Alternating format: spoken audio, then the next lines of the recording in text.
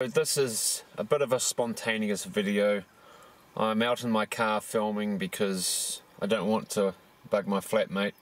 My other flatmate's visiting his girlfriend, so I won't be bugging him because he's far away. Really stormy day today. Bit of a break in the weather right now, so I thought I'd pop out into the car and do a little talk. What I want to talk about is artificial intelligence and machine learning and all that kind of stuff, and I'm not here to talk about the technicalities of it. I'm certainly not going to talk about the ethics of it. People are having that debate. I mean, the fact of the matter is AI is here, it's here to stay, it's just going to get better, it's going to get better than humans, I would predict. Unfortunately, or fortunately, depending on your position, I would... obviously there are downsides and upsides to AI. There's always going to be downsides and upsides to any new technology, but I think AI is going to be a really extreme case of really extreme upsides and downsides. But I'm not here to talk about that, mainly because I don't want a bunch of, sanctimonious, disingenuous, condescending tech bros coming on here and telling me how stupid I am. So I'm not going to talk about that. Okay, AI's here, it's here to stay, blah blah blah. I'm going to talk about it more on a personal level as a musician, particularly a bedroom musician. It might have been a bit different if I was a live performing musician. I haven't performed as a live musician in 9 years. Because for the last 6 or 7 years I have been working on the weekend. Specifically, I've been working late on a Friday and Saturday night, and that's the two nights you kind of want to have free to if you want to play in a band. But I'm getting ahead of myself here. Why am I talking about playing in a live band? Obviously I'm a bedroom musician. I've been one since 2015. I haven't played live in 9 years, like I said. Basically I'm kind of at the point where I think being a bedroom musician is dead, because with the technology that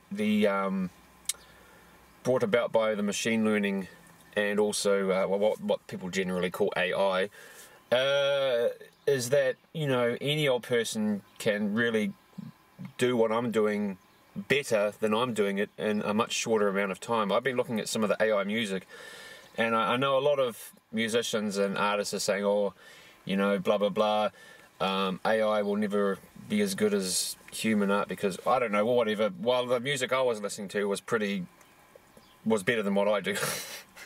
I found a guy with a channel who was making AI music. He was actually nice to me. One of the few nice AI bros. There are nice ones out there, so if you're going to talk to an AI bro, make sure it's one of the nice ones, because you don't want to talk to one of the, sanctimonious ones. Oh boy. But he was basically pumping out 2 songs a day, and hundreds of songs a year. It takes me about a month to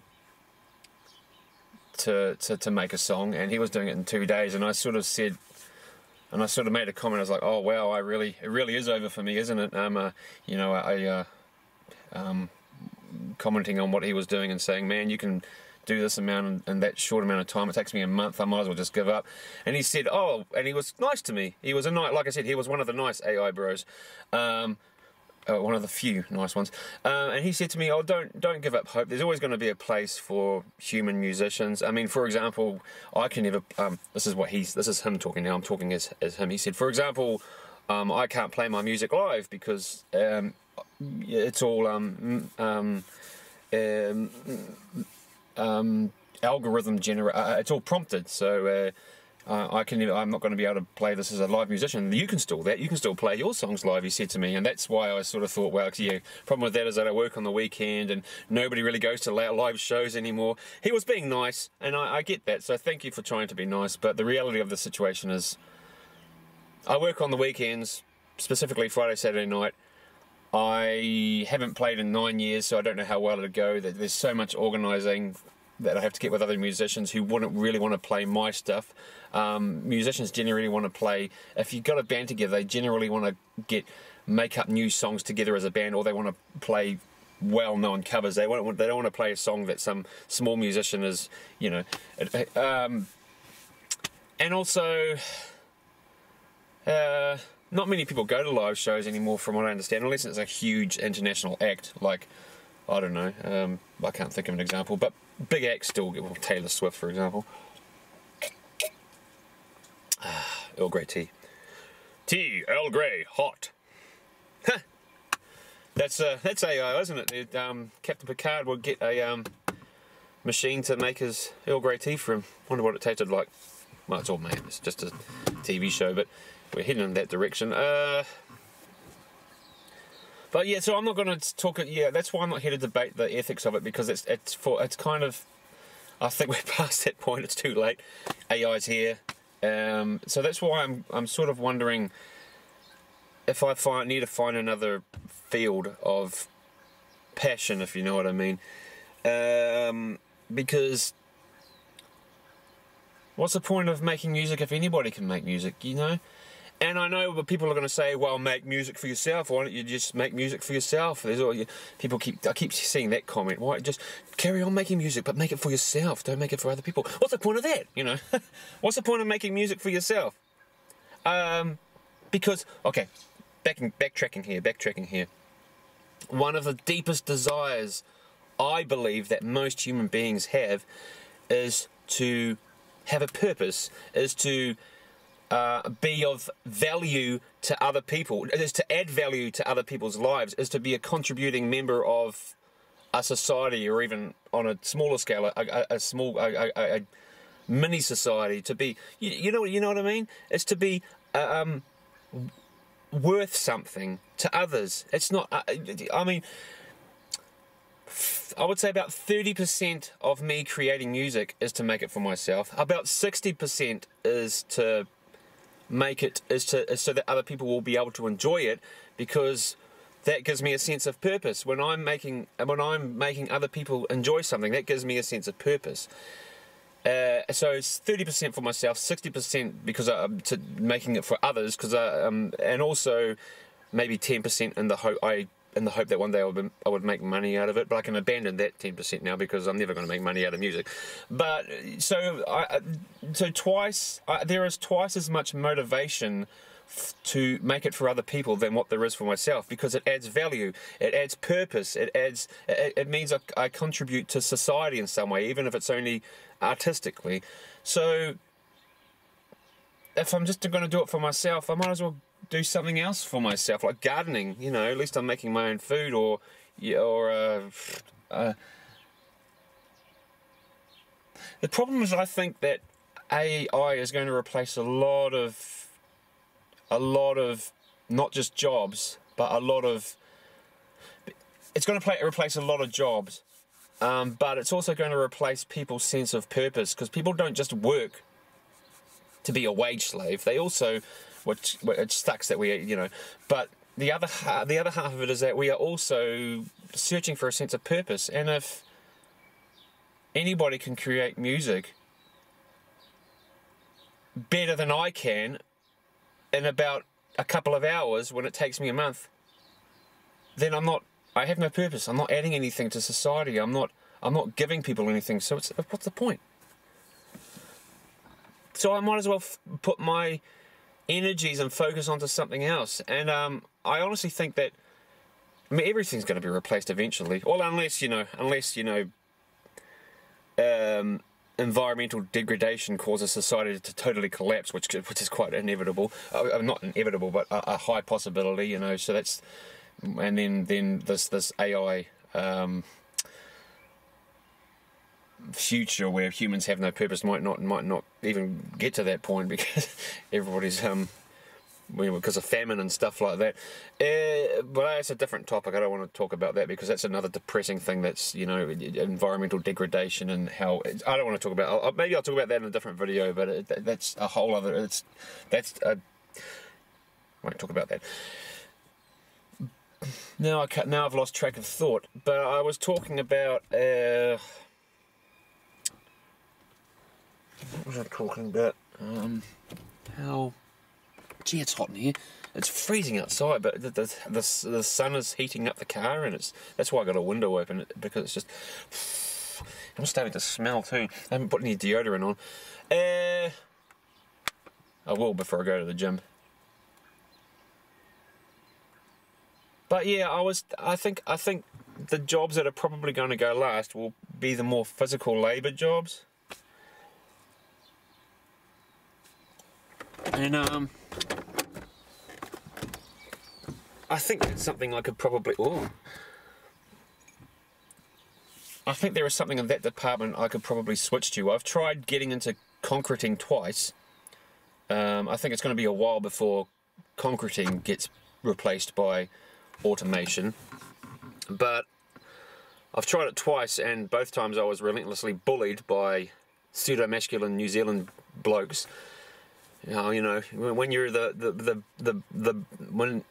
when you're the end of every joke, and they make fun of everything that you do, and you can't do it back to them because they get mad at, you know, bullying, and you know, that's why I'm not going to try concreting a third time, because obviously there's a big bullying culture in concreting. But I thought, you know, when I was a kid, one of the things thought I could try it was to be a farmer of some kind, or maybe in horticulture. So maybe I could get into, you know, crop farming, or I could go work on a nursery. Again, I did work on a nursery a few years ago, a plant nursery, not with kids. You know, because you're working outside, it's physical work. So, and I think it'll be a while before those sort of jobs will get replaced. I mean, I don't have any qualifications. I mean, I'm not going to go back and study to get a qualification. It's too late. It's too much money. So, something pertaining to growing plants, whether it's a crop farmer or whether it's on an orchard or a nursery, I think that could bring back my sense of purpose, because you're growing stuff, you're outside, it's physical work, you know, you're achieving something.